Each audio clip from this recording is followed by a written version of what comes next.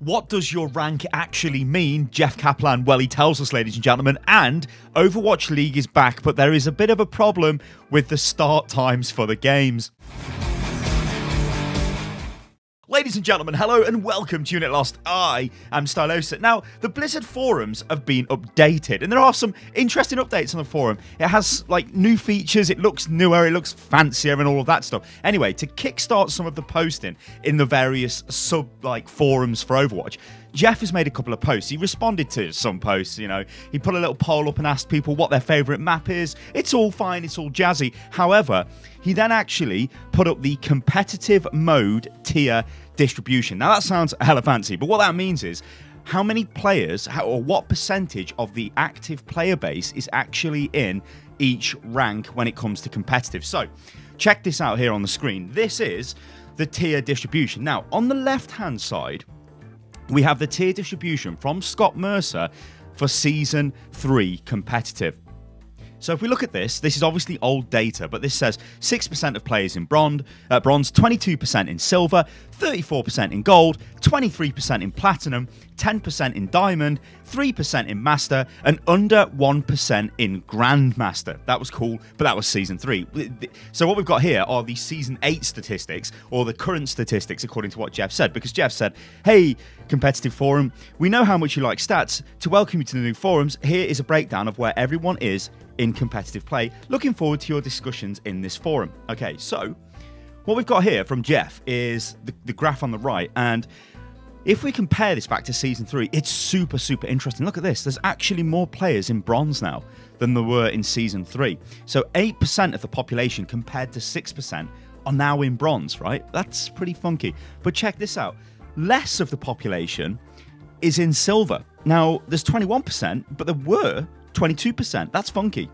Gold has gone down as well, so there's only 32% of the population in gold instead of 34%. Platinum has actually gone up. There are now 25% of players in platinum compared to 23% in Season 3.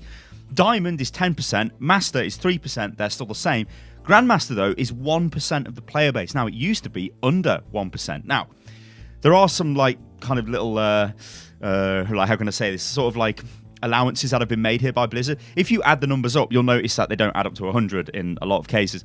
This is because they're sort of rounding up the results, so we just get an easier way of viewing the data. Grandmaster being 1% could still be under 1%. We don't know. But the fact is, this shows you where the average player of Overwatch is. And I've always said this, the average player is gold and platinum. It is not diamond. People seem to think an average player of Overwatch is diamond. And I hate it when people are like, oh, it's a diamond scrub or whatever. It's not. That's somebody in the top 10% of players in the entire game. Now, one thing it would be nice to know would be the amount of players that actually are playing Overwatch competitive. I don't think we'll ever see this data made available because, you know, Blizzard wouldn't like you to be going, oh, look, the population's declining, you know, your game's dying. They're probably not going to like that if that information became public, but this does give us an idea of where the average skill distribution is. And then when you look at the higher end, so luckily for me, I'm able to play in Grandmaster. That means I'm the top 1%. That's like a huge achievement. Master is top 3%. That is massive. Anyone with a Master rank is an extremely good player. Diamond as well. You're top 10%. Like, I can't stress how good that is. In any walk of life, if you are top 10%, you are like a fantastic player. And then we drop down to Platinum. 25% of players, right? That's pretty good. Like, that is pretty good, right? Platinum is sort of average. High plat, you'd be really good. Lower plat, you're kind of airing more on average. And then we sort of go into gold, and that's average, and that's fine. Gold means that you're a good player, you're a decent player, but obviously you're better than a silver player, and a bronze is obviously quite small. Another thing we can take from this is the distribution of bronze players compared to Master and Grandmaster. Only 4% of the population is at the top, yet 8% is at the bottom. Now, you're always going to get that with those ranks. They're always going to be extreme. You're not going to have like loads of people in bronze or loads of people in the top ranks. So this, in a way, shows that their ranking system kind of works when it gives you your rank. But there you go, guys. Don't be ashamed of your rank. Your rank is pretty damn good. If you're gold, you're basically average. Platinum, you're kind of above average. Diamond, you're very good. Master, you're extremely good. Grandmaster, you're phenomenal. And top 500, you're amazing, right? Those players are ridiculous. Awesome. Let me know what you think about all of this in the comments below as well, guys. It is funky to get these kind of stats off Blizzard, and especially off Jeff. Right then, next up we've got Overwatch League. So this starts today or tomorrow. If you're watching this video now, today, it starts tomorrow if you're in Europe, but it starts at midnight in the UK or 1 a.m. in Central European time. In the US, I think the games start at 4 p.m. Pacific time. Now, this is really annoying, like absolutely annoying to me because I'm in the UK. Now, let me just explain why this is happening, because a lot of people are going, oh, this is so bad.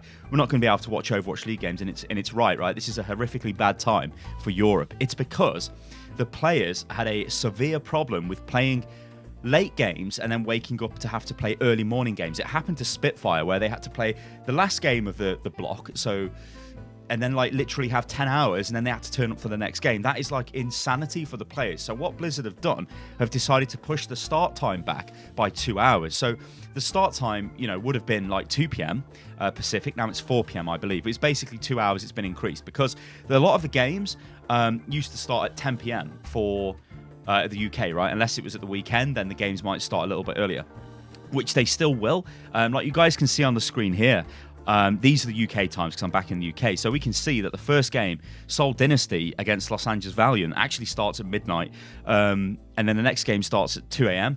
And then the last game starts at 4 a.m. Now, there were times where I stayed up to watch Spitfire games, or even just, I watch pretty much all of Overwatch League, but 4 a.m. would have been the end of Overwatch League. Now that's the start of the final game. That means it's 6 a.m.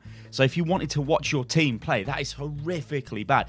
Also, as well, with my Spitfire sort of connection, we want to do like live viewing parties. Now, we can only do them now on a Saturday. If we look at the timing here, right? If you go right to the bottom, guys, you can see Philadelphia Fusion versus Florida Mayhem. That's a 9 p.m. game, yeah, in the UK. That means that slot is the only possible one where we could do like a live viewing party, because you can't have pubs open at like 3 o'clock in the morning. That's just insanity, right? But even if you ignore my stupid live viewing stuff and all of that gear, look at this, right? This means that for a standard person in the UK or in Europe, right, if you want to watch one of these games now, before, you could watch a lot. You could maybe catch one game a day when Overwatch League was live because of the 10 p.m. start. Watching from 10 till midnight, it's still pretty late, but you might catch some of the series, right? If you watched at 10, maybe 10 till 11 or whatever. This now means that, well, you're pretty screwed, right? Every game starts at midnight, and if you're like a fan of, I don't know, let's say I'm a San Francisco Shock fan, right? Well, my first game starts at 4 a.m., or 5 a.m. Central European time, good God. And then my next game starts at, well, the same time. It's insanity. This obviously opens up the question as well about Overwatch League and where it's going in the future. Is this just going to be a North American league? Are they, yeah, they've got teams that are based around the world. They've got London, right? But all the teams are in America. Now, obviously, this is for logistical purposes. You can't have teams flying all over the globe playing against each other, right? They're probably always going to be based in LA. I mean, that's up to Blizzard and whatever they decide to do. But even if they bring more teams on board, they're probably going to go into Blizzard Arena, maybe. And if that happens, then that means this is a North American league. And even right now, I feel a little bit shut out. I don't want to be awake at these hours watching these games, and you know what as well, and I'll end the video with this, guys. I'll tell you something, I like to watch the games live. Yeah, it's cool watching them back, watching the VODs back, but it's not the same as watching them live, is it? Let me know what you think about this in the comments below, guys. Overwatch League is back today. Cannot wait. It means I can start watching actual good Overwatch again instead of playing on the terrible ladder. And Jeff has given us some information on the competitive tier mode distribution. All right, guys, I've been Stylosa. This is Unit Lost. If you enjoyed the video, then like the video. Follow me on Twitter, which is @UnitLostGaming, and I'll catch you guys on the next one. Toodaloo.